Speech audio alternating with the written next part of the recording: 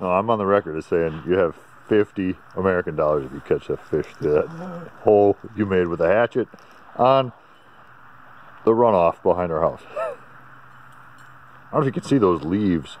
There's a pile of leaves that we raked out of a yard and then dumped in the lake. Stop that.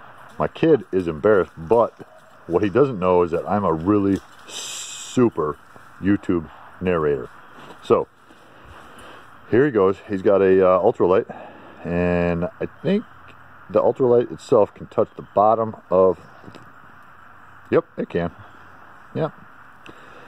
And there he is. He's fishing like a. They're surrounding it.